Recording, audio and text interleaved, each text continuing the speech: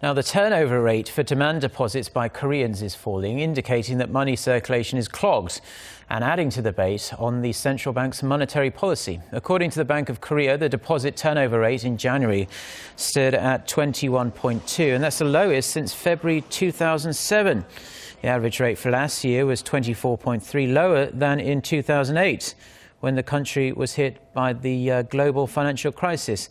Now, a lower rate means fewer withdrawals, which shows that people are holding on to their money instead of spending it or investing it elsewhere. The latest figure is likely to heat up the debate over the BOK's monetary policy. The central bank has kept its base rate at 1.5% since last June and has expressed caution about another rate cut.